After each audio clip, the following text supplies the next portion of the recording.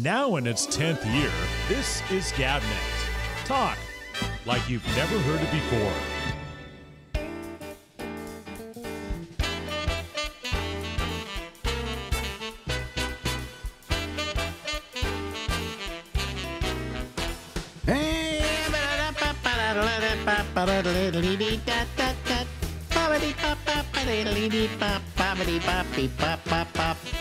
Hey, we're coming to you live from Harlem and New York City. I'm Alex, and this is Ramble. Ladies and gentlemen, out to the West Coast we go for another edition of Let's Talk to Larry. Hello, Larry. Another edition of We're Still Alive. Yeah, we're still above room temperature. Unlike, well, we lost, 3 in the last couple of days? So. Well, this is, of course, this will run this week, so it'll be in time for these people. Let's see, who do we lose? First of all, I'm forgetting now. They just happen so fast. Christopherson? Mm-hmm. Lost Chris Christopherson. You know, people go, oh, gee, I'm so sad that he's gone. Gee, yeah, right. He won't be able to create any new music. Well, what has he done in the last 20 years? You know, I mean, he had one period of great productivity, and then the rest of it was making movies, right? Yeah. You know, but, I mean, he wrote some great songs. I'm not going to deny him that. But he was 88, you know, and not a young man, and lived a good life. So, happy journey, you know? That's the way I feel about it. Made a lot of money. Yeah. Who else do we lose? No, actress, I'm not that familiar with. Maggie Smith. Maggie Smith. I'm very familiar with Maggie Smith because I watched Downton Abbey, and she played the Dowager on Downton Abbey. But she also, you know, you go all the way back to the beginning of her career with the prime of Miss Jean Brodie, right? Okay. And also she was in all the Harry Potter pictures, so people know her from there. Oh, okay. I did not know that.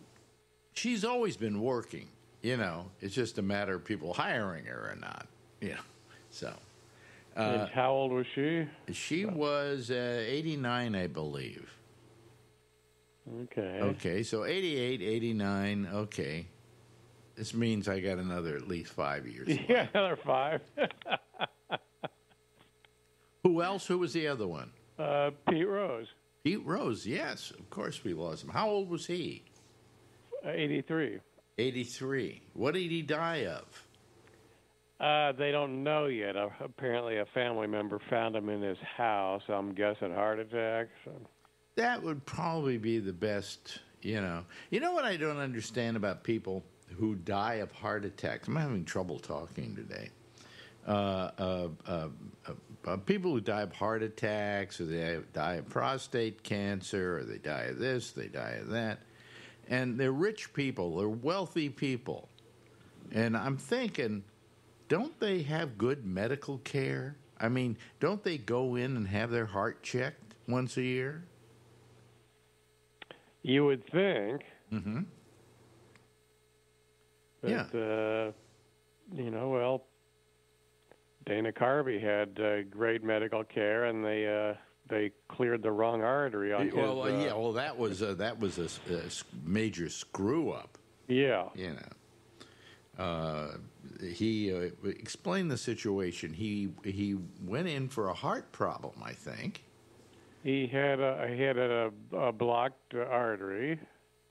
This was 98, a long time ago. But so he's feeling chest pains. You got a blocked artery. You got to get this cleared out. So he did it, and it happened at the Marin General. Marin General. I've been there before. Okay, so you could die in that hospital. Yeah, that's what I've heard. Yeah, you would not think in Marin that would be possible. So he got the surgery, and then a couple of weeks after the surgery, he was doing a little hike, and he felt the same pain he was having before the surgery, and I guess he went down to Cedars in L.A., and they said, "Man, this guy." Oh, we just lost Bubbles. Wow. Yeah. Blame Skype, ladies and gentlemen. Oh no, he's still online. He's still talking. So let's see here. Let's try and get him again. There we're back. Yeah, there we go. We're back. We left you off. He went to Mount Sinai. Cedars. Cedars, Sinai. Yeah. So they said My hospital is Mount Sinai. Yeah. Okay. They said the guy, whoever did the surgery, they cleared the good artery. They messed with the good artery and left the bad one still clogged up. So he had to have the surgery done again. Oh boy! But he did get won a big lawsuit, and I think he gave it all to charity. Did he really? Yeah. How nice of him. Could have given it to us. He could have given it to us, but he didn't. You work with Dana a lot. You're like his opening act when he does anything. And he made a big comeback on Saturday Night Live last week. I saw that. It was very good. So. It was incredible. That his Biden was perfect. I mean, it couldn't have been more perfect. So it was a good impression. I wonder if they'll use him again for that. They should. I think he told me he's coming back for 3 more before the election. Oh, really? Oh, okay. Yeah. All right. Good. He must be happy to be back at NBC in New York, Yeah, they love him there. And I thought Jim Gaffigan did a good impression of the... he was wonderful. They were all very good. Maya Rudolph, yeah. Perfect. Just perfect. That's the way Saturday Night Live used to be. It was actually funny again. Yeah, well, I liked what's her name, the host of the show, said in her monologue. She said, when I first saw Saturday Night Live, I thought SNL meant Saturday Night Laughs. She said, then I saw the show and I understood I was wrong. So anyway, it's nice to see Dana back in full form, Yeah, such a great guy. Yeah, he is a good guy. He's a good guy. Mm-hmm. And I always think of him as a good guy because he hires you. Yeah, it's true. Larry Bubbles Brown, ladies and gentlemen, we could identify him as the world's #1 opening act. You're really, if I was a comedian, you'd be the first guy I'd call, Oh, really? Wow. Oh, yeah. No, here's what you do that is so good for a comedian to have as an opening act. You don't spoil the room, Now, if people don't understand what I'm talking about, explain spoiling the room to my audience. Someone could come out with an act that was so high energy that kind of changes that for the main act to follow. It's... like Dana said, the best thing about an opening act, you just kind of get the crowd focused. Well, you get the crowd focused, but most of all, you set the room up. What you're doing is a lot of comedians have this idea. I'm going to go and I'm going to blow the headliner off the stage. Yeah, I've heard that from so many comics, which is the worst thing you want to do. Well, your job is not to do that. You've been hired to set up the stage for the main comic, the headliner. Right. But a lot of comics don't do that. So if you're a comic, you really want somebody like Larry Bubbles Brown, who really sets up the room, gets them laughing and so on, but doesn't spoil it by being too loud. That's one kind of guy you don't want to follow. A guy who plays any instrument of any kind in his act. You don't want that. Exactly. Yeah, that's death. And you don't want a guy who juggles, or does something like that. because you just can't follow. It's very hard to follow that kind of thing because the room is not set up for you coming out going, well, good evening, ladies and germs, so it's interesting how they, what a opening act should be, and you're the perfect opening act. It's not that you're not. Well, you were a good opening act when you had your shows. You always opened for the comics. Yeah, I kind of set up the room, but I didn't have to do that much. Here's what I would do with a comedy show. This is, I'm sure you noticed it. I always, for my opening act, put the second best act I had. And the reason why was I don't want somebody opening the show that isn't that good. I want a guy who's really good, but he's not as good as the headliner. So I always opened with my second best act. And that was very smart, because the big mistake comedy clubs have made forever is they have the opening act as a guy that's the newest in comedy. Right. And opening the show is not really easy and you get these guys so you start the show in a bad note, and people are starting to wonder, did I make a mistake coming in here? Yeah, well, that's why I always, like, for instance, I would have run you as an opening act. One time I had to explain to what's his name who died? Kravitz. No, not Kravitz. It was the black comic who died. Warren Thomas. Warren Thomas. I had to explain to Warren Thomas. He says, "Why are you using me as the opening act?" Yeah, he thought it was an insult. Yeah, I said, it's not an insult. It's because you're the second best on the bill. As you know, we have a headliner, and you're the second best on the bill that I've got here, and I need you in that opening place to set the room up, to make people really laugh. What I would do is I would bury the least funny guy in the middle. Right. Okay. And that was usually you.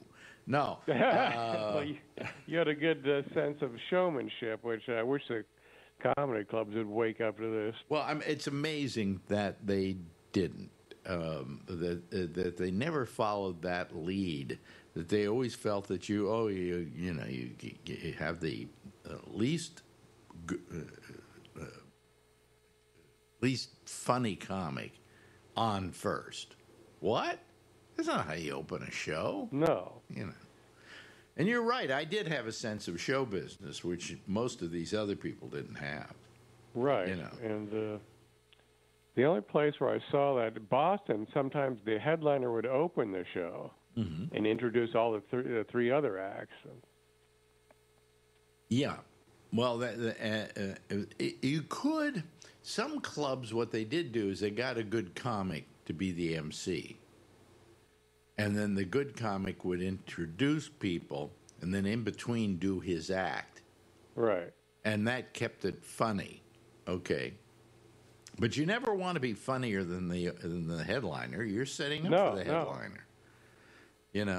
And this idea of, well, I'm going to blow him off the stage. Oh, that's not your job, pal. That's not why we hired you.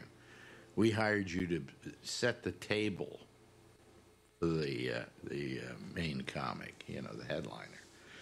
So that's, that was my theory in comedy. And comics are always so competitive. They want to blow each other off the stage. So it got to the point where I had the middle act say, am I that bad?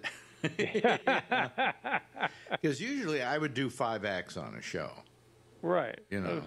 And the opening act would do 10 minutes, 15 minutes maybe, And the headliner would always do whatever they wanted to do. Usually it was expected to be, 40 minutes, I think? Right. But I think I even had headliners do shorter sets. I believed in shorter sets. That's why I ran 5 comics, because with shorter sets, the comics are doing their A material. When you do 40 minutes, there's some of the B material in there. By the time you go to an hour, there's a lot of the C material in there. So why not tell a headliner, do 25 minutes?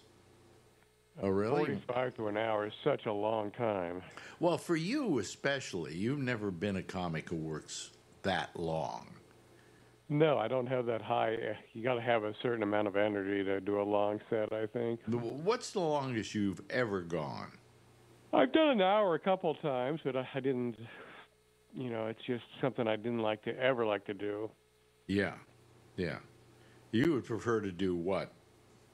I like to do 15 to 20. 15 to 20? Yeah. Yeah. Although I did 30 for in Pleasanton last week, which is actually kind of fun. Your buddy Len was out there. Oh, Len LaFrisco. Yeah. Yeah, he mentioned it to me.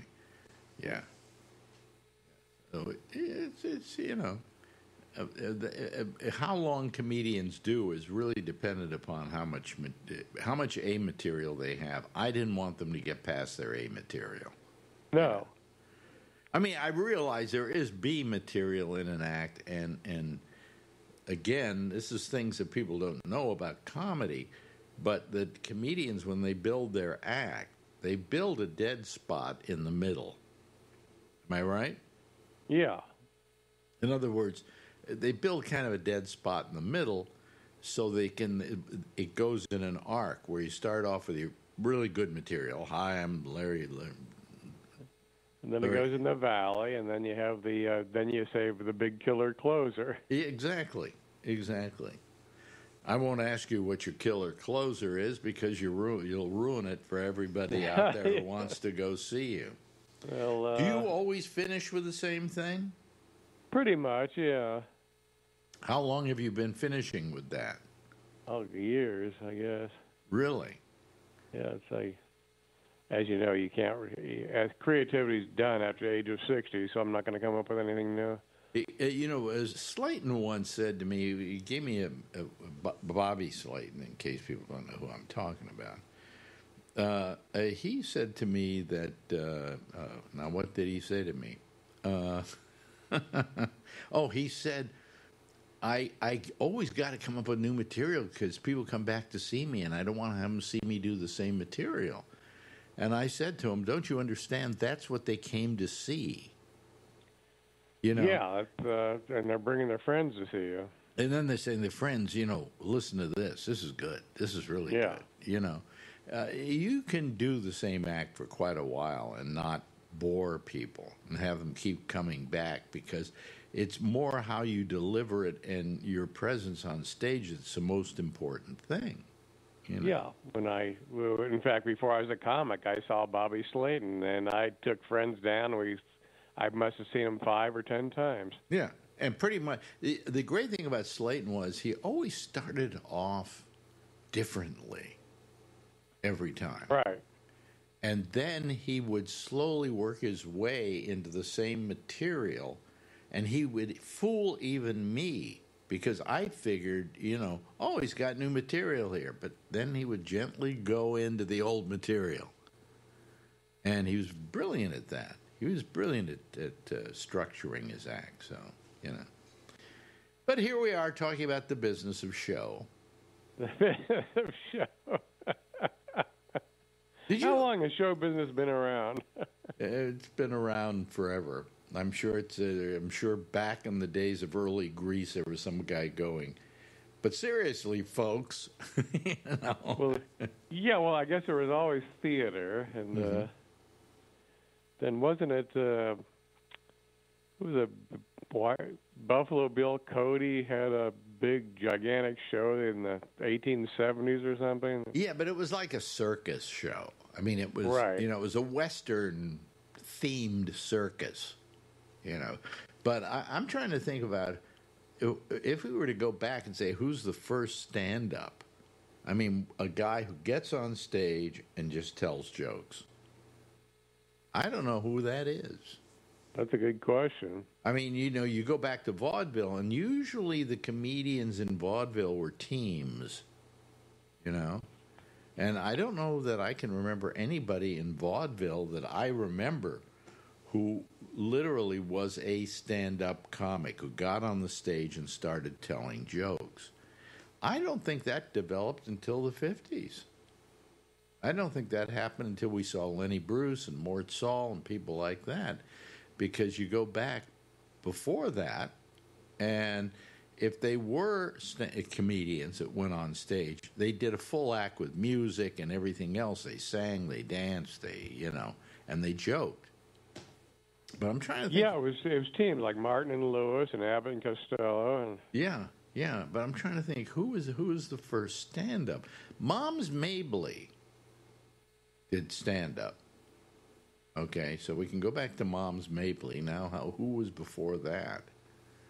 I really don't remember. I'm not very good at remembering that kind of stuff. Mark Twain. Well, Mark Twain, he actually got up and did stuff, didn't he?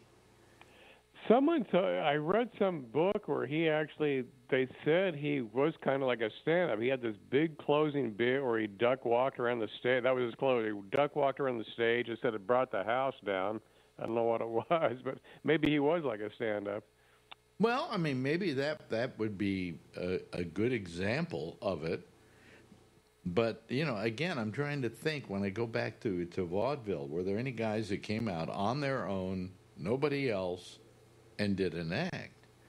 And in vaudeville, of course, the acts were a variety acts. I mean, they juggled. Yeah, W.C. Fields was kind of like he did magic or juggling, and I don't know if he did any jokes or not. Yeah, but I guess Moms Mabley is the one that I remember as being a singular comic that went on stage and did material. Prior to that, I can't think of anybody. That's funny because, you go back to, all the silent film comedians were film comedians. They weren't stage comedians. I mean, Keaton never had a stage act. Chaplin never had a stage act. And a lot of the comedians, like Burns and Allen, came from vaudeville, but they were a team.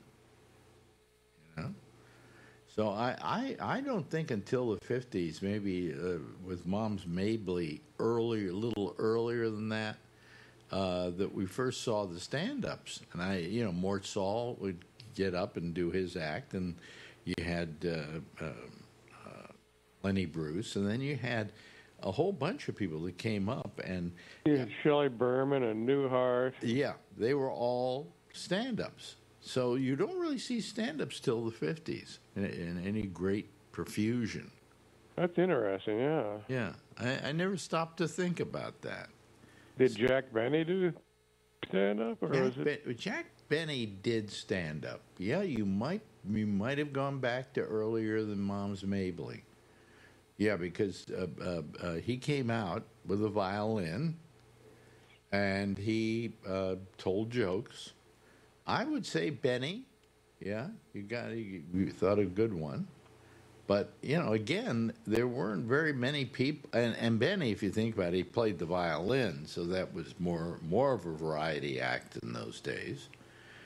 I don't know if he ever just came out and he was. God, I think he was a stand-up. I have to call him a stand-up. And then he went into radio, and basically he was just doing stand-up in radio. So yeah, I would have to, but who invented stand-up? That would be a good thing to try and find out. I wonder where we would go to find that sort of thing out. I'd have to look that up, probably. Who was the first stand-up? They'll probably say Aristophanes, or somebody like that. So who knows? But, it's a long tradition, and it's been around for at least 70 years now, that we know. And if we go back to Benny, it's longer than that. It could be close to 100 years, Would it be? But, what? Would it be considered an art form?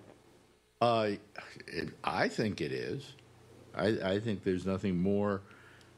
Quite frankly, I think there is no kind of thing in show business that's as courageous as stand-up, where one guy plants his feet on the stage and then tries to make a whole bunch of people laugh.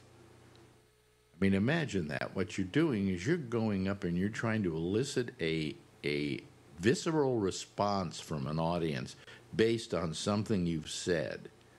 And when you don't get that visceral response, boy, you're nobody dies worse than a comic on stage. That's for sure. Yeah.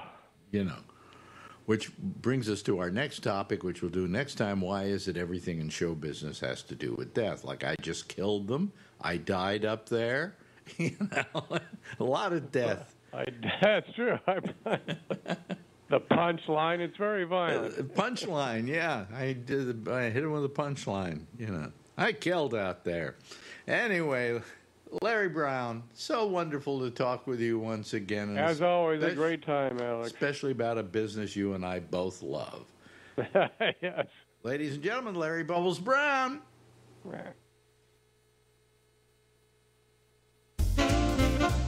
Now in its 10th year, this is GabNet.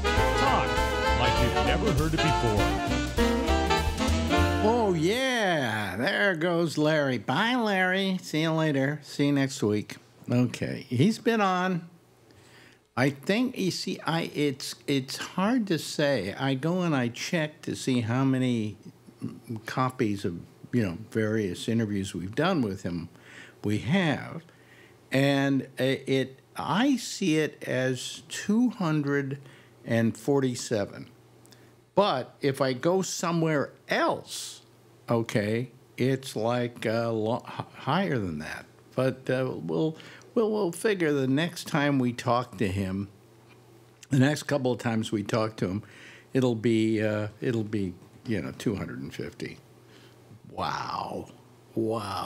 We've been doing it with him since, 2016, I think? Something like that? Coffee. I need my coffee. Anyway, let's see here. We got a couple of people waiting. That's all we got. We just got 2 people, as a matter of fact. So I will admit them anyway, and we will just see how they show up here. First of all, we got Jeff. Hello, Jeff. How are you? Jeff is still trying to connect his audio. But on the other hand, we've got Charlie, who has already connected. Oh, there's Jeff. Yeah. How you doing, Jeff? You okay? How good. Yeah, you're fine. First of all, we got... Oh, wait a minute. You got to turn your audio down. How are you? Jeff is still trying to connect his audio. Get rid of your audio. On the other hand, we've got Charlie, who has already connected. Oh, there's Jeff. Yeah. How you doing, Jeff? I'm good. No, Jeff, we got your audio coming through. Yeah, I gotta. Oh, wait a minute. You got to turn your audio down. Jeff is still trying to connect his audio. Get rid of your audio. Oh, there you go. Yeah. You got it. No, now you didn't get it. Now you've just now we have no audio from you. Oh boy. I wish I could go up there and just show them how to do this, or I wish I had some kind of control over his machine and could just set it up, But anyway. Yeah. Hello there, Charlie. How you doing? Hey, I'm doing pretty good. Hey, it's just the 2 of us. Well, the 3 of us. 3 of us. Myself. Where is everybody? I don't know. Who knows? Well, we'll see if we have any. We haven't heard from Brian this week. No, I know he's up to. I don't know what's happening to Brian. Huh? That's strange, because he usually makes a pretty good go of it, Yeah. So anyway, we just lost Jeff. Okay, so now we just got you and me. But I don't know what happened. Oh, yeah, where is Brian? I'm trying to remember if he posted on Facebook. I don't even remember seeing anything. Maybe he's on vacation. I don't know. Could it be? I don't know. He usually would say he was on vacation, or he was going on vacation or whatever. But anyway, it's just you and me, old pal. Yep. Yeah. What can we talk about? Well, what do you want to talk about?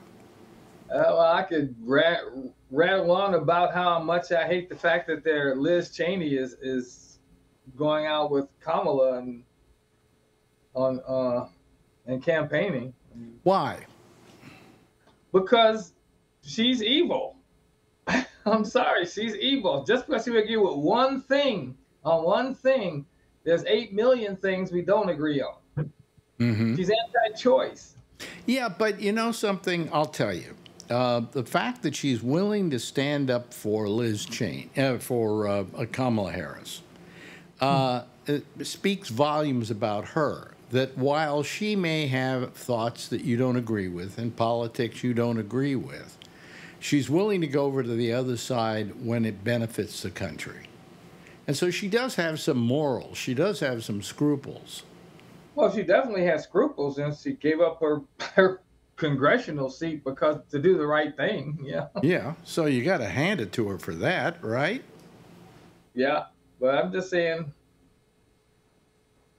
And then, of course, Dick Cheney's also endorsing Kamala, and he is pure evil. Well, you know, whatever you think of them, you know, the fact that they can put aside their personal politics and come out for somebody. I mean, you know, Dick Cheney doesn't have to do that. No. You know, but he's doing it because there's a certain moral sense he has that says, I can't let this guy, Donald Trump, become president again. Well, he had a good deal. It was 8 years with George W. Bush, and you know, he doesn't want to see that go away, and he's afraid, like the rest of us, that if Trump gets back in, he's going to throw the Constitution in the toilet and take over as dictator. Yeah. Now, let me ask you a question here, okay? And this is going to drive you crazy when I ask you the question, but it's simply a question I'm asking as a what can I call it? Just a what if kind of thing. Why do we suddenly feel that all of a sudden Donald Trump is going to take our country and throw the Constitution out the window? Because he said he was going to do it. Now, I know he said he was going to do it, okay? But... and he tried to do it in 2021. Are we too fearful about Trump? I mean, I don't want to see him be president. And I think that he could certainly do a lot of damage to this country in 4 years. Certainly, heaven knows he did enough damage already, you know. Yeah. But, you know, do we sometimes get a little too paranoid about Donald Trump and his capability to do stuff? I mean, after all, we do have it kind of looks, as I've been looking at the numbers and everything, like he's not going to, if he does become president, he's not going to have the Congress to back him up. You know? So you can't get away with much if you... The Supreme Court said he has immunity. He can lock up whoever's in charge in the Congress. Yeah. What are we going to do about that Supreme Court? Yeah. You know, I have no idea what we're going to do about the Supreme Court. Fire some of them. You can't. You can't. Pray that they have a heart attack. Well, you could impeach them, you know, yeah, but they would have to do something impeachable. You know, just because you don't like them and you want to get them out of there, you can't impeach them. You have to impeach them because they committed some kind of illegal act. Now, in the case of Clarence Thomas, I think we got a good case there, you know. And it didn't, is it Alito, I think, that's been doing some kind of hinky stuff, you know. Yeah, so we want to get rid of two conservatives on the court, but we could do it with that. We could also do it with, if Kamala becomes president, we could just simply have her add another 3 members to the Supreme Court and then kind of even the thing out, you know, so. Well, technically, I don't think she can do that. She have to have Congress do that. Yeah, well, if she's handed a Congress, I mean, it kind of looks like we're going to have a Congress that maybe is both in the Senate and in the Congress are Democrats. We can only hope. So anyway, I don't know. I'm just planning on going to Europe and staying there. You know, Right, so. good. They have Wi-Fi. We'll see you there. Yeah. Maybe you'll be able to change your background. Yes, I could. Get rid of the skylight of New York and show the Eiffel Tower behind you or something. Yeah, we could do that. Yeah. Either that, or I could take the same background we got here and just put the Eiffel Tower in the background. You know, just fit it into the windows. But anyway, so where is everybody tonight, folks? Is this a sports night of some sort, or? There's That's some of that's going on. None of that's going on? Yeah. Well, I saw the Mets and who won, and it's still going ahead then. Oh, yeah, we're getting towards the end of that, aren't we? Yeah, we're in the playoffs now. Yeah. We're in the playoffs. Okay. The Mets, is that baseball or football? It's baseball. Football's not until January and February. You can see how well I follow this shit. Yeah, well, I know who the 49ers and the A's are. Listen, I don't know much about sports, okay? But one thing I do know is what various seasons are. You know, even though they've expanded them. I mean, it used to be, we had a very short football season in the winter. It started something like in what was it, October, something like that, maybe September, and ended in December. Oh. Yeah. And then we have the Super Bowl. When's the Super Bowl now? It's not like the second Sunday in February. It used to be like it used to first Sunday in January. Yeah. So, you know, they expanded that, and haven't they expanded basketball too? You know, and of course, well, there's more teams and more. Yeah, it's like 4 different playoff series in basketball. And hey, basketball.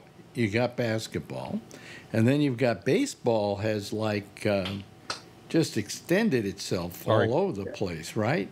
Didn't they used to have, 162 games, was it?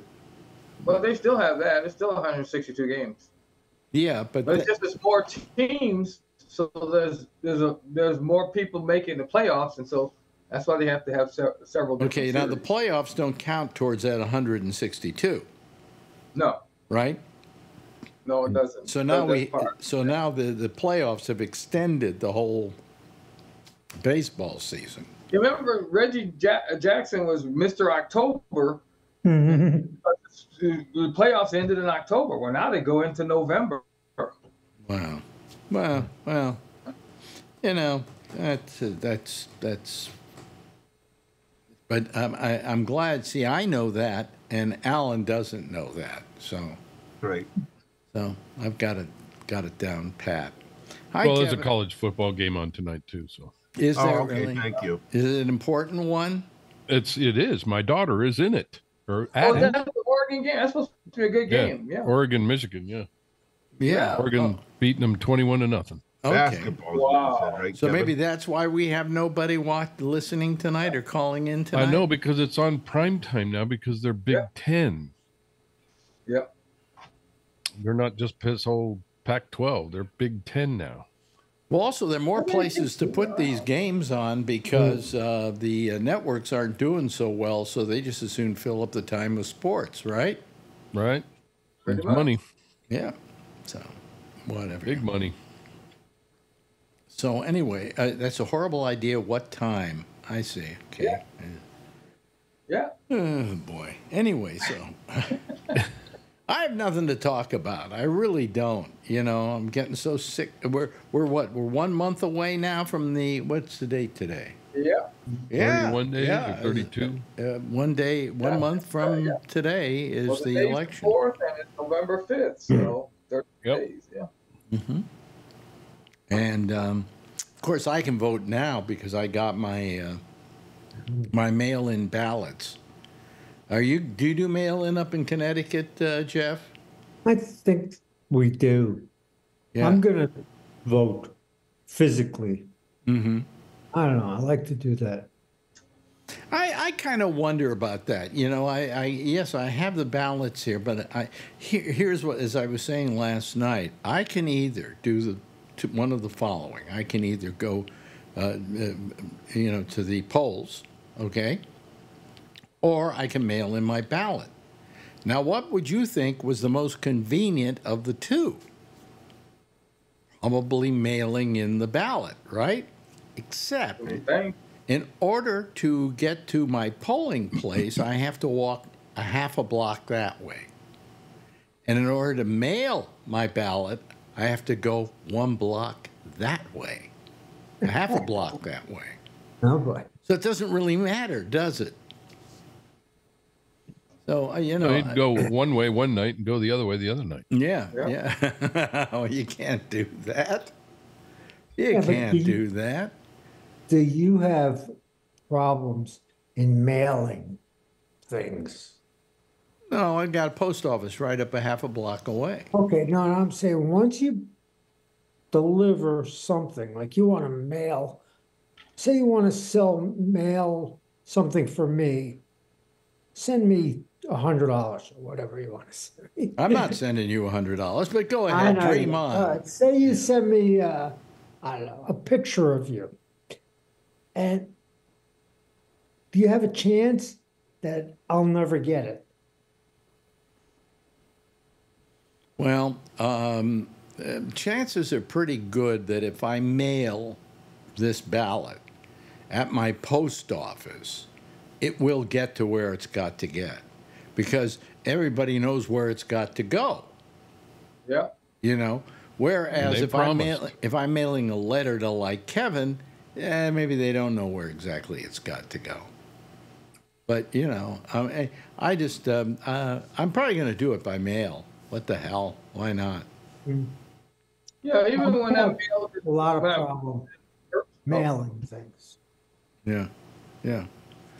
How are you going to do it, Charlie? You want to go down and vote at your polling place? So I do it by mail now, but even when I voted in person, I always voted early because you never know what'll happen. I actually was in the hospital one election day. I wouldn't have gotten a vote if I hadn't voted early. Oh, okay. We start, I think, the 25th of October here.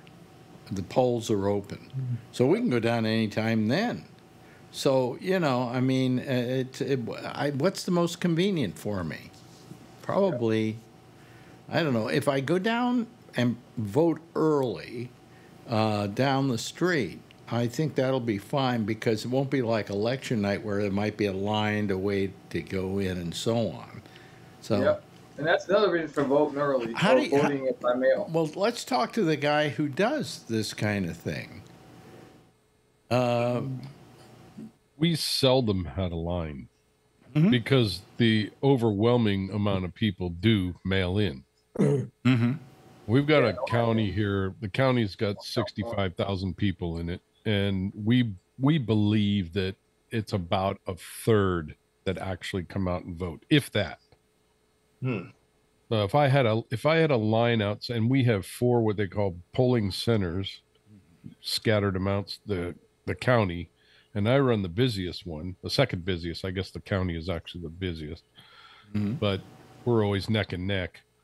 And if I had a line of 2-3 people, that was long. Oh, okay. All right. Yeah. But because a lot of people are mailing them in. How long have you been or they fill them out and then drop them off for us to take over. How long have you been doing this? About 15 years. Okay. So have you seen the whole thing kind of change now? Big time. Yeah. Because when I first started, there were lines, big lines. Yeah. Because it was, one day, and there was quite a few more polling places, but as they went on through the years, they, shrunk down the polling places. And then when they went electronic and didn't have to go through and look through the books, the big books that they had, and you had to look up the name and then verify all the stuff. And that went away, God, I want to say about 4 elections ago now. We actually have iPads and all that stuff. Yeah. And you just look up the name and yes, that's you, and click, click, click, go vote.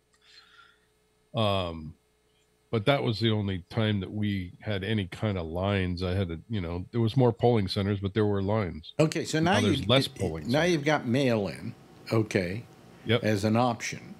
Yep. Now, suppose somebody mails in, and then they show up at your polling place to vote. Won't work. Won't work. Okay, Nope. that's what I because that was the it'll question. show it gets logged at the county when it shows up there. And I've had that happen several times. I've had people forget that they voted.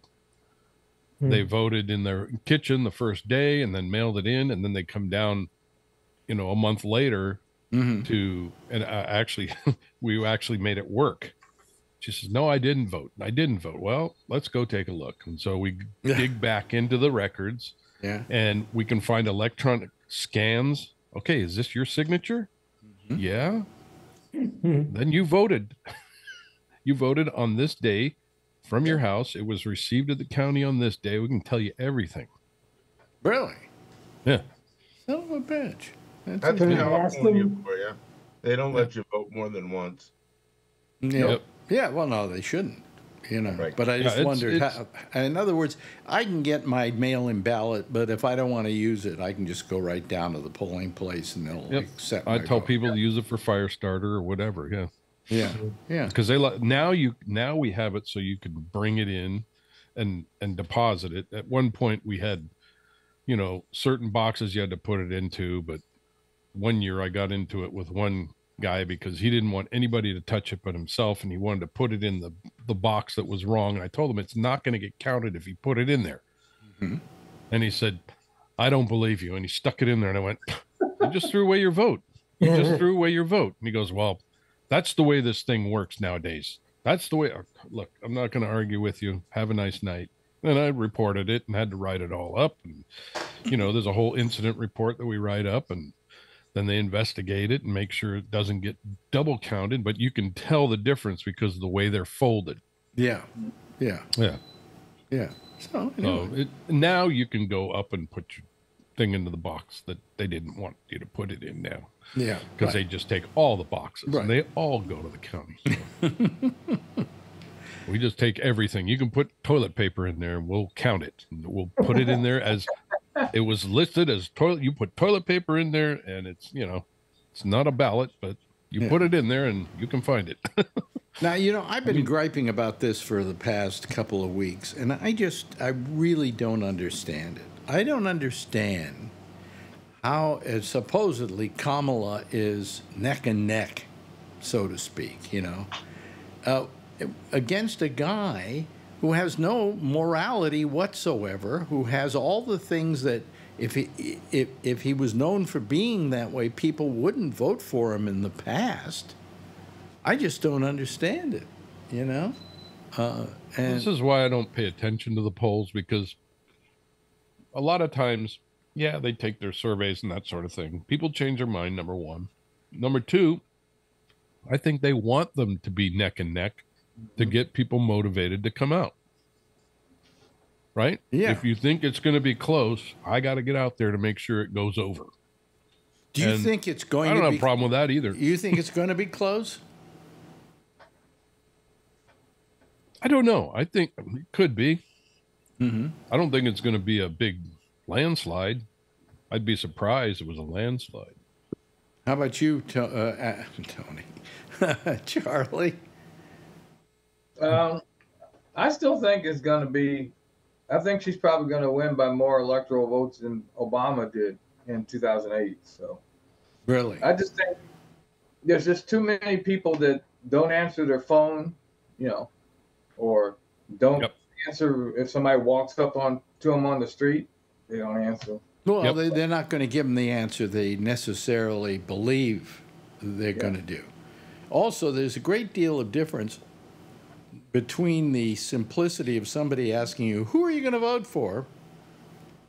And then you showing up at the polls and sitting there in that booth all by yourself. You go dink instead of dunk. Yes, exactly. Exactly. And that's what it is. It's just a sample. I mean, I can't, in my wildest imagination, imagine that Donald Trump could win an election in this country, considering all the baggage. Especially the things that Jimmy Kimmel and Seth Meyers are putting together these days. They're awesome. They just show more and more what an idiot he is. And you know, it's like he said last night. What did he say? We thought the old guy was Joe Biden. Now look. Oh yeah, no, because he's stepping on his wiener all over the place. He's senile. He can't speak. He goes off on weird sentences. They're just stuff you can't even keep up with it. It's so bad. Now there are people starting to walk out in droves out of his speeches, and his speeches are only half filled now. Yeah. So that's got to be the indication of something, and what it's an indication of is enthusiasm. There is no enthusiasm. Yeah, there's no enthusiasm for Trump. You know, the thing I hate is we don't know what he's going to do to improve America if he gets elected. He's still talking. He's never said. Yeah. Talking about 2020. He hasn't come up with a health plan replacement for nothing. We have no idea what he's going to do. What did J.D. Vance answer when asked the question? Are you willing to admit that the election in 2020 was legitimate? He wouldn't answer. And what did he answer? What did he say? We're looking forward. We're not looking backward. We're looking forward. We're not looking backward. Can we reverse? And we don't want to go in. Let me finish. We don't want to go back and look at that. You know, we're looking forward. We're not looking backward. And yet the next night, Trump is on stage giving a speech complaining about 2020. Yeah. Yep. You can't have it both January ways. 6th. They did the same thing with January 6th. Yep. You can't have it both ways. I'm sorry. You know, if he's not willing to go back, you know, if he's willing to go back, then I guess we should go back with him. You know, it's just amazing. Just amazing. Yep. The people that are supporting him have no clue what he's going to do when he gets into the White House, if he gets that far. Nobody really knows. Well, let me ask you this. Today we got some news. First piece of news, Dow Jones has hit an all-time high today. Hit an all-time high. It's good news, right? Yeah. Yep. Also, what was the other thing? Jobless rate is down. The jobless rate is down to an all-time low, I think, right? Something like that. Close. So to it, what are people going to say about all of this? You know, I mean, then they started interviewing people and saying, "Are you able to afford things a little better right now?" And a lot of them were starting to say yes. So the economic factor is not going to be in play by the time it's time to vote for her. They're going to go in and go, well, you know, I got 4%. I think was 4% increase in pay in this country on average. I mean, you know. And they're talking about cutting the interest rates twice before the end of the year. Yeah. So, I mean, people can't complain about the economy, and the price of eggs is going down and everything. It's all positive factors here. What are you going to do? Take a chance on Trump that it's going to go the other way? The most that I've ever heard lately in these interviews that you talk to these people is all they have to say is that he says what he thinks. That's the only thing they're banking on now. Who cares? They say, well, I like him because he says what he thinks and he doesn't take any guff. Well, okay, what does that got to do with running the country? Nothing. No. Nothing. Nothing. Yeah, and it doesn't seem that there's anything that he could figure out, like what he wants to do. Yeah. No. He has no idea. No plan. And He says, I got a think plan, if he and he ever doesn't have became president, he may as well just not show up. And, Yeah. Well, yes, Tony. Well, look, Tony's here, folks. yeah. And you know, Alex, me and my brother. If we can't get Brian here, Tony, it's great having you here. Okay. Oh, thanks. Yeah. You know what I was going to say? Me and my brother were discussing Trump, and my brother goes, remember he said you were getting more out of your paycheck each week? My brother's like, yeah, he was getting more out of his check, but then when he went to his tax guy, he had to pay it all back. Correct. Yeah. Like the bait and Remember switch with that? Trump. He gives you a Remember little that? more, but then he's paying it at the end, the guy. Yeah. Yep. He did that. If you were, I remember that happening to me. Right. Yeah. It's happening to me. If you were a billionaire, Tony, you wouldn't have to pay more taxes when you went to your tax guy. You get to keep more of it under Trump. I mean, and you know what I was thinking too, Alex? The more I'm watching him speak, the jobs report was great today. Inflation is down. Unemployment is down. You would make it. Then me and my brother went over to one of his speeches, and it's bizarre world again. It is. It's like you would make it sound like the country running off a cliff with this guy. Yeah. Well, you know, also he really hates America. I mean, America is nothing but full of crap. It's just nothing but problems. It's just the worst country in the world to live in. Right. You know, And the president we have is the worst president ever. I don't know that Americans want to hear that. You know, I think they'd like to hear that, hey, things aren't very good right now, but I can make them better. But not create this absolute doom and gloom like he creates. On the other hand, you've got Kamala, who's really all, you know, happiness and waxed lips, you know? I mean... You know what I don't understand either, Alex? I was going to me and my brother discussing and go, they're all for, like, they want to take the, you know, the women's right to choose take away. But on the same token, they want to axe the Affordable Care Act. It's like they really don't care about anybody. I'm actually going to believe this, and this is not disrespect to Alan, and I'm just going to say it. If you still like Trump after all these charges against him, you got to have a fucking screw loose, really, now. You better have a what? You got to have a screw loose. How can you still like him up on all these charges? And you heard what he said now in that Jack Smith report? They told him Pence is in trouble. You know what he said? So what? Yeah. Everyone that was around his neck. Yeah, he said basically his life was in Because you danger. voted for this guy twice. No, that's not correct. Well, Phil told me you voted for him 2 times. Phil's a liar. Phil's a liar. He voted for him. He voted for him once. Once. I won't make that mistake again. I can guarantee you. Yeah. Oh, sorry. It's okay. I mean, I don't understand. Look, I don't understand somebody like Phil Meyer, for instance, who is an. You're right. I mean, how can you rationalize? He's not a stupid person, you know. He's not a moron.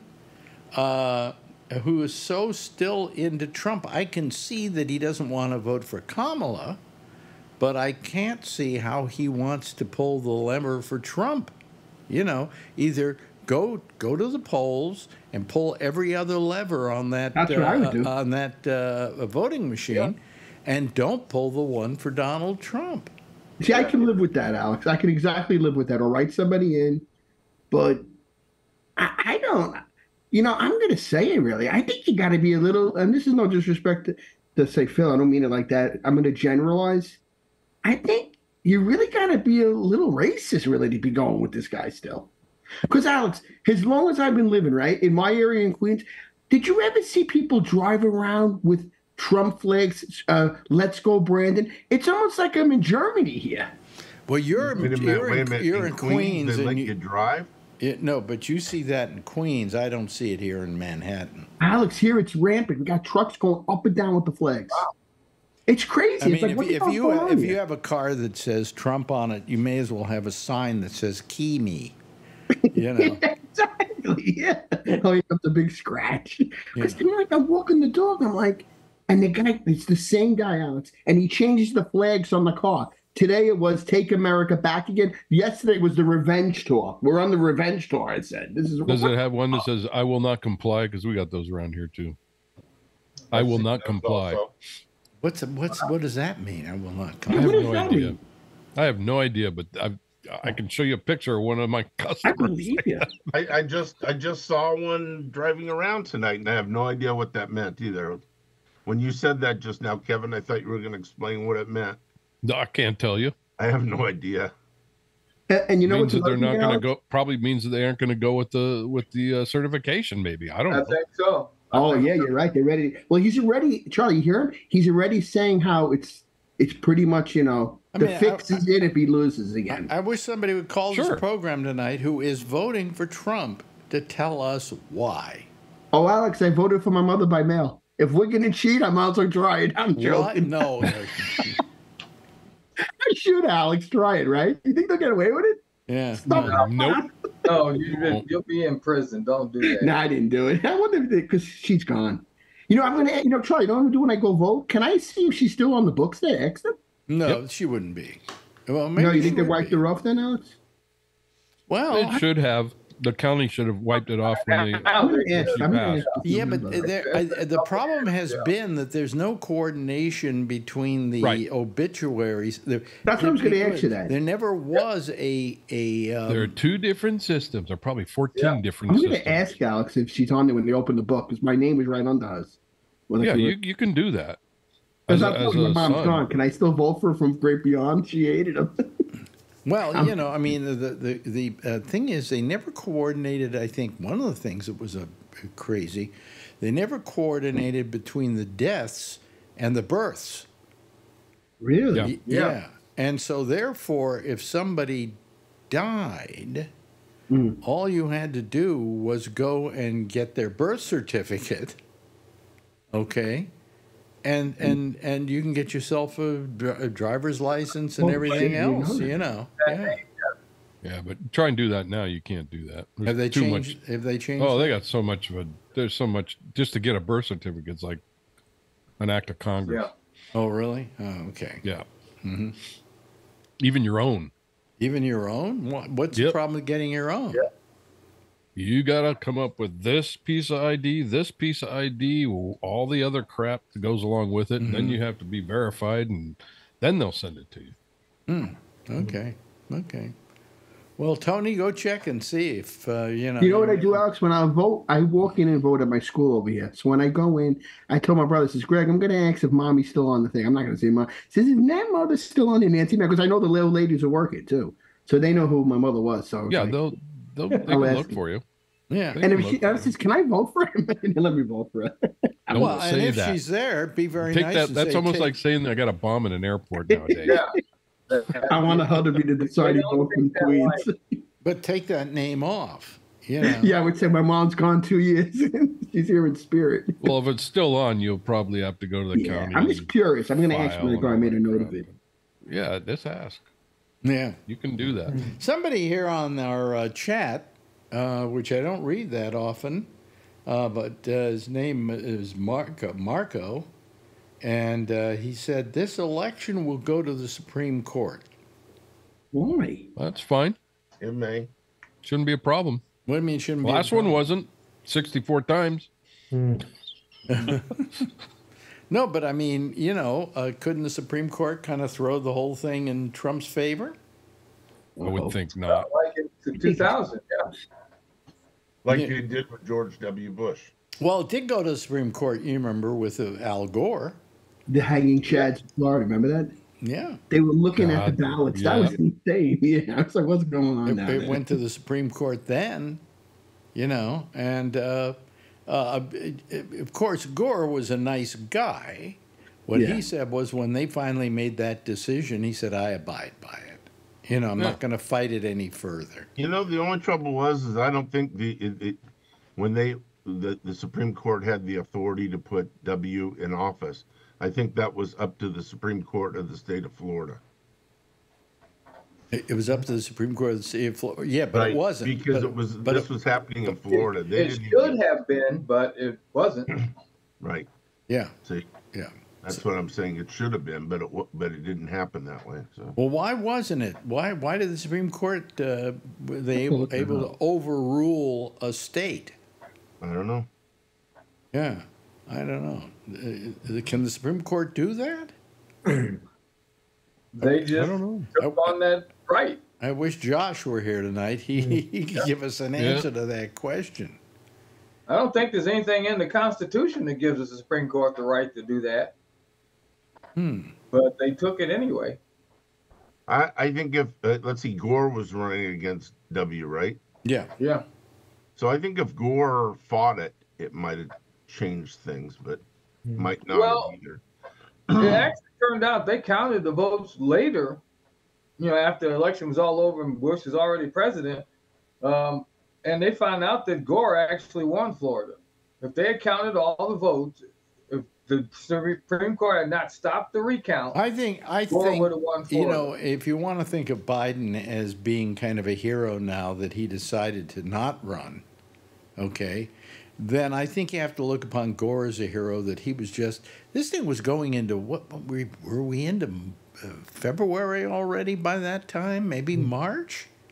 Yeah, it was a long time. And he finally just said, okay, for the good of the country, I'll accede to this. That's it, for the good of the country. Bush, Trump would never say for the good of the country. He doesn't even say for the good of the country, I want to be president. Yeah. And he's looking terrible, Alex, with all that makeup and stuff. He don't look well. He doesn't look well. You know who looks Joey well? hunched over. No, you know who looks well? Just look at the last couple of days, the appearances of Joe Biden. Probably the way he's relieved. He looks so well, so lucid. His face is bright, and it's he doesn't look tired. I mean, it's remember he was sick when he went through all that crap too. He was actually physically ill during that debate. Yeah, so I mean, no, but Biden looked great, you know, and I'm going, give him a little rest, and he's okay, You know, it'd be funny, Alex, if Trump. Well, it wouldn't be funny. Imagine if they say Trump, you won, and he wind up having a heart attack right that night. You won, boom, he's gone. One of the things he has refused to do is give out not only his taxes, which that's never coming. I'm waiting for this. That's never coming. But he's refusing to give out his medical. Right. Yeah, you wonder what's wrong with him. Well, they say there are some problems there. There are some he sounds like he talks incoherent a lot. There are cognitive. I think he's on meds. Well, I think there's cognitive stuff going on there. He's not. Could he have early forms of dementia, maybe? Mm-hmm. Oh, definitely. Because Charlie, I listen to his speeches. He just goes off in a tangent. Like, what the fuck is he talking about? It's like, oh, fuss. He don't. I mean, I'm not trying to make fun of him. I don't want to see anybody lose their mind. But can you imagine him running the country? Alex, wasn't it true Reagan lost his mind the second term, and he was would stand in the first term? Well, he didn't lose his mind. He had Alzheimer's. Yeah. And essentially, his wife was running the country. Pretty much, because he was just out of it, totally out of it. So, but I mean, in the case of Trump, I don't think that mentally he's all there. But how people, okay, let's forget everything else. How anybody could say, hey, I've got this guy named Trump who doesn't seem like he's all there. Yeah. And his mind doesn't seem alert and fresh. Okay. Yeah. And then we've got Kamala who goes up. She's made how many speeches now? And she doesn't look like she's even withering at all on any level. She could work at least 8 bingo boards to his one at one time. Right, Alex? I used to help my mother with the bingo boards. I can't say it. What That's a great way of putting it. You're right. I mean, how are they voting for him still like this?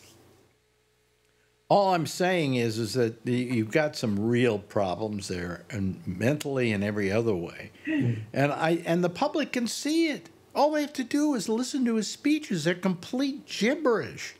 They make no sense whatsoever. I got to rewind them just to hear it again. I told Greg, what is he talking about? I said, turn this guy off. He's crazy. Oh, you can rewind it as many times as you want, and they're not going to make sense. Get it, right? It's not going to make sense. It's like word salad with him. It's like, what is he talking about? It's sad that we have come to this, you know. and that there's any chance that this guy has he should be so far behind in the polls, it would be ridiculous. Why do I have a feeling? At first, I'm going to admit I was wrong. I thought he was going to win. Now I think Charlie was right. I think it's going to be a wide margin. I think she's going to beat him good. It's either going to be really close, or it's going to be just an absolute rout on Kamala's part. Because I think you're right, Alex. People are seeing this guy. You gotta use common sense. I think he has that cold following. I'm beginning to wonder about the nature of the morality of this country, and I'm beginning to question the lucidness of this country. How this country, if this country elects Donald Trump, they deserve it. Okay? Yeah, I agree with you. I don't want to hear anything about it if they elect him. Yeah, but they deserve it. And it is, I believe, I hate to be one of these people that sounds like doom and gloom, but if he's elected, that's it. Forget it. That's the end of America as we know it. They'll probably have a civil war to start with. No, we'll have a civil war if he loses. Exactly. Yeah, that's what I'm worried about.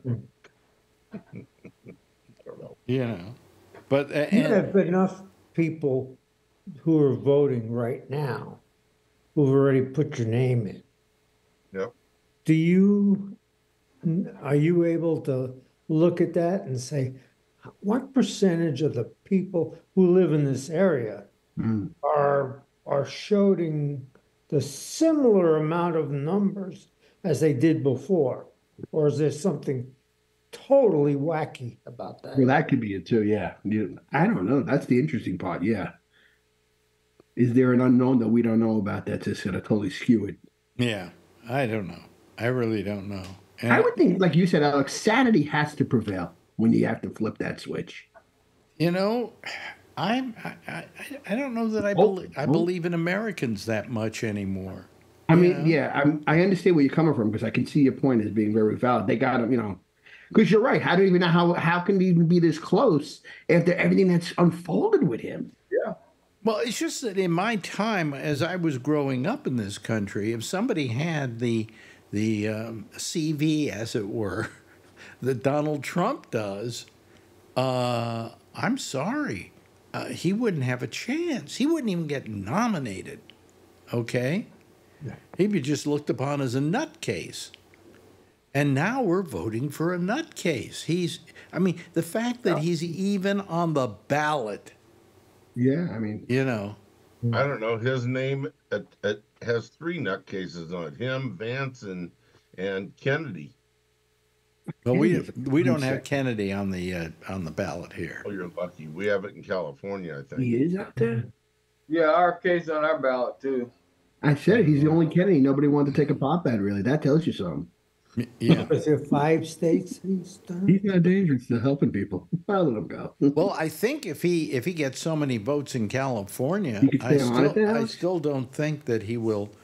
The Electoral College will go to the person who gets the most votes. Yeah. So if his votes are those which could be Trump's because he's going with Trump, but they're not counted for Trump, then that would make him lose the Electoral College in California, which he's going to lose anyway. Yeah. Right. I think anybody that votes for Kennedy, it's taking votes away from Trump. Yeah.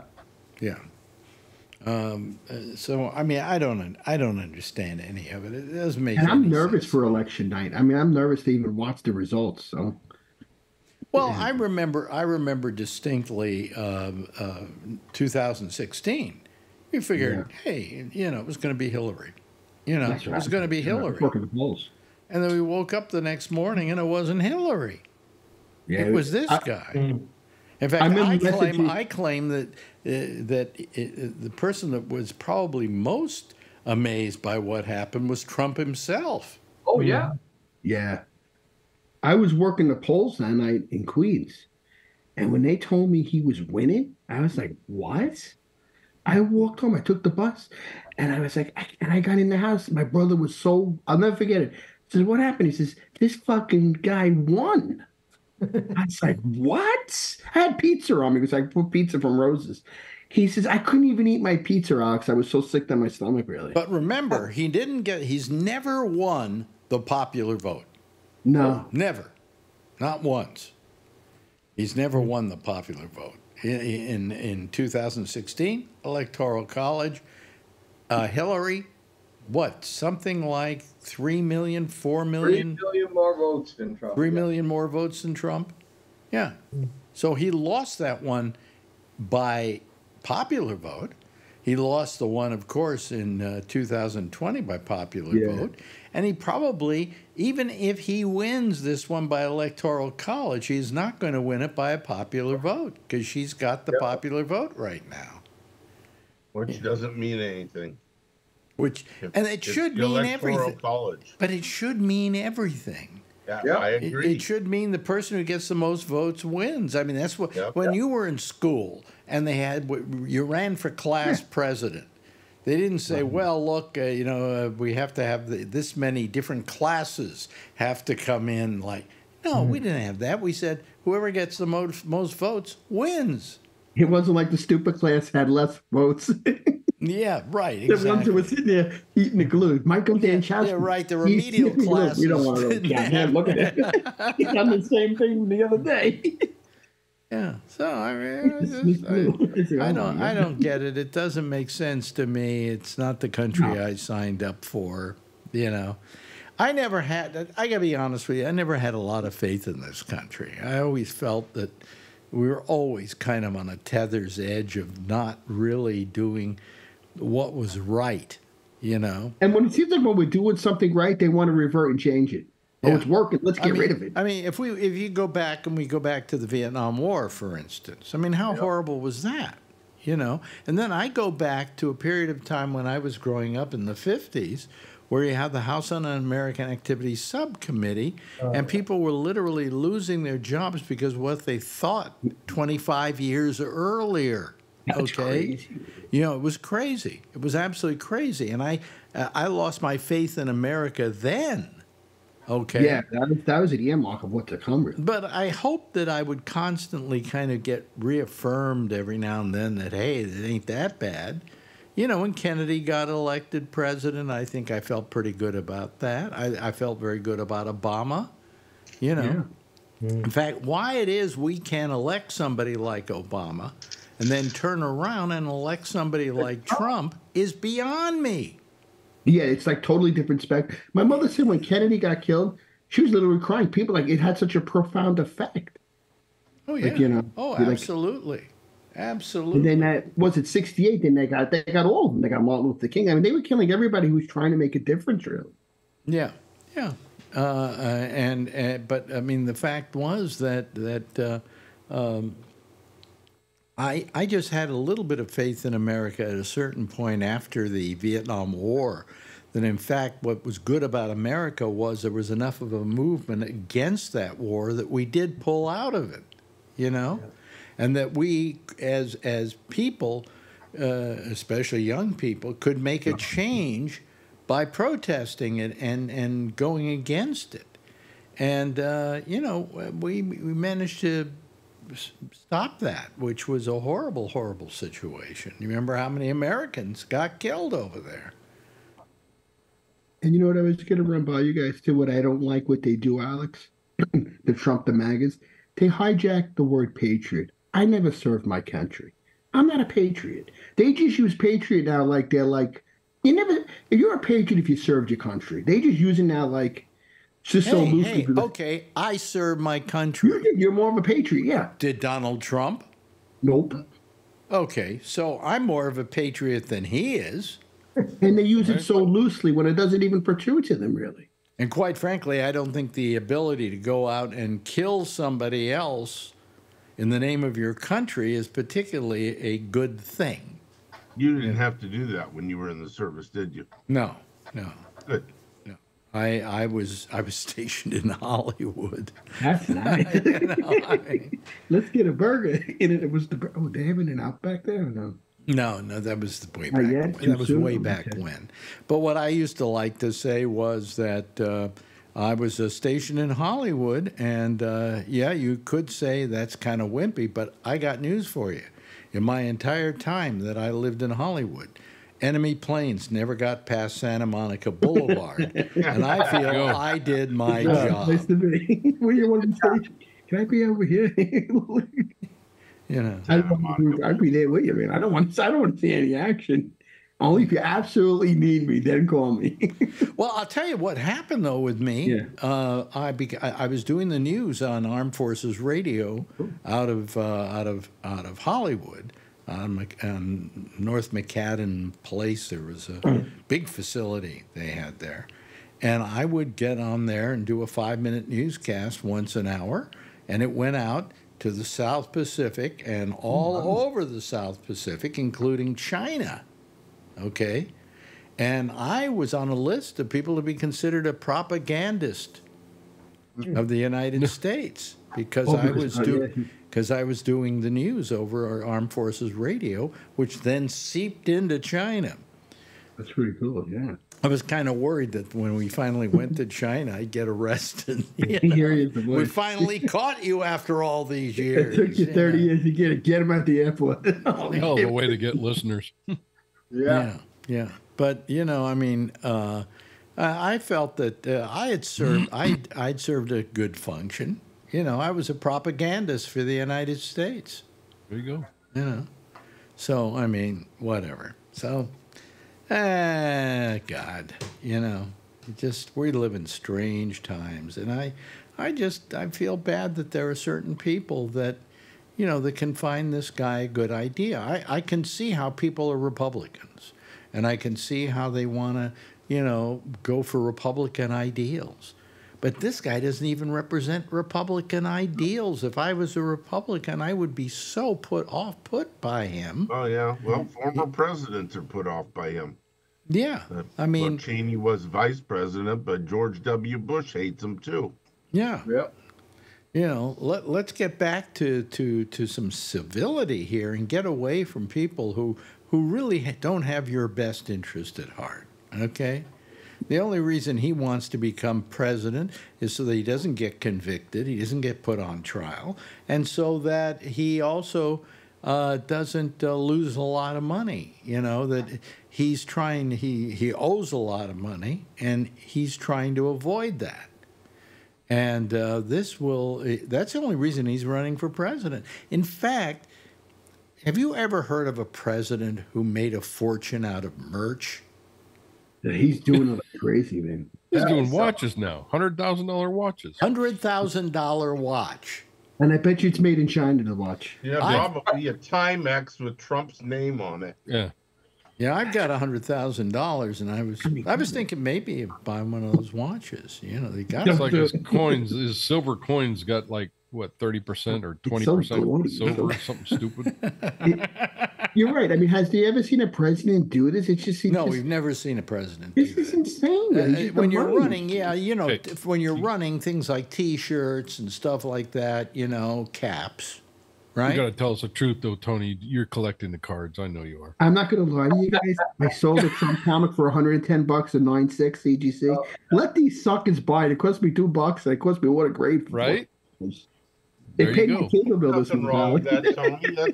That's entrepreneurship. That's okay. Yep. Yes. You know what it is? I sold one. It's the Barack Panther versus the Tremendous Trump. It's a fighting cover. Yeah. And I told my brother I paid the Verizon bill with this sucker's comic. It's such a bum, but you're right though. I have to admit I'm a little bit of a scoundrel. You're a little bit of a scoundrel. I can't. I got to take their money out because they love me so much. Yeah. Do it if they're willing to give you that money. Take it. My brother's laughing when I do that. Do you have the have the trading cards? I don't do the trading cards. Actually, I did my superhero cards I sent in from the Wonder Bread. I'll tell you next week. Okay. I had all Wonder Bread cards. Yeah, but you're like, for instance, they've got those. What is it? Those digital cards that he's doing. Those. Oh yeah, I don't like the digital cards. I wouldn't. Forget that. Anyway, hey, listen. There's the theme, and there's the week, and it's been a nice hour here. I've enjoyed it with you people. Really terrific.